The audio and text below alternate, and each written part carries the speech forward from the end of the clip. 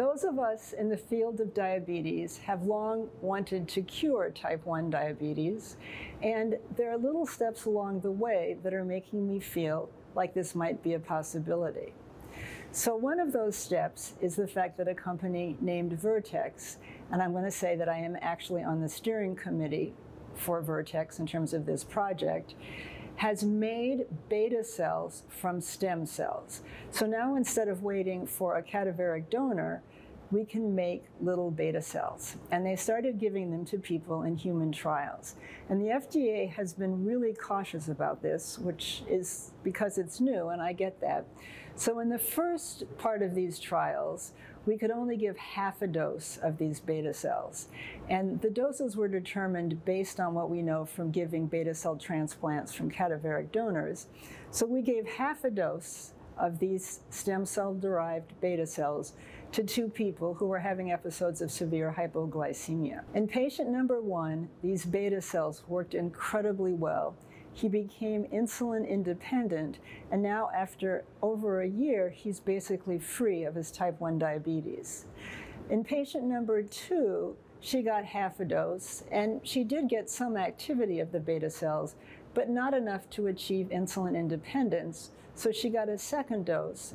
And shortly after getting the second dose, she decided that she didn't want to participate in the trial anymore, and she was more or less lost to follow-up. So patient 2 didn't get the same response as patient 1, but then we moved on to 4 more patients, and these patients got a full dose to start with.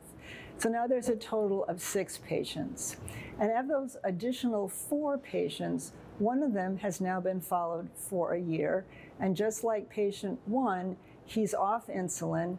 It's as though his body has normal beta cells and he's doing great. For the next 3 patients, we don't have enough follow-up data to tell you what's going to happen to them at a year, but I can tell you in all 6 patients, the beta cells that they were given worked.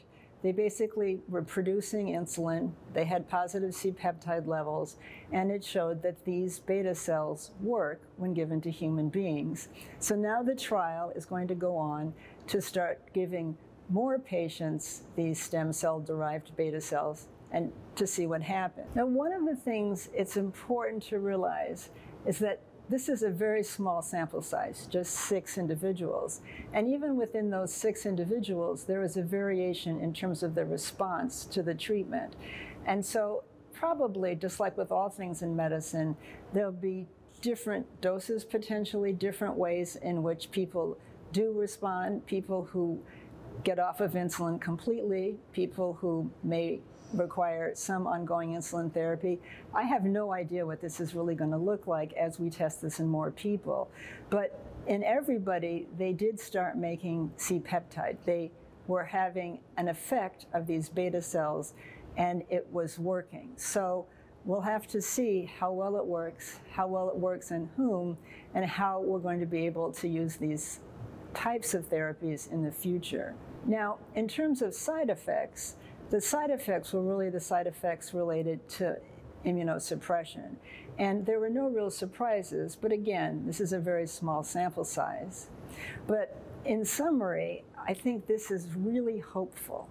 And I don't like to give false hope, but each step of this development process has shown that these beta cells derived from stem cells do seem to work in human beings as native beta cells might. Hopefully, this portends a future of newer therapies in the treatment of people with type 1 diabetes. Thank you.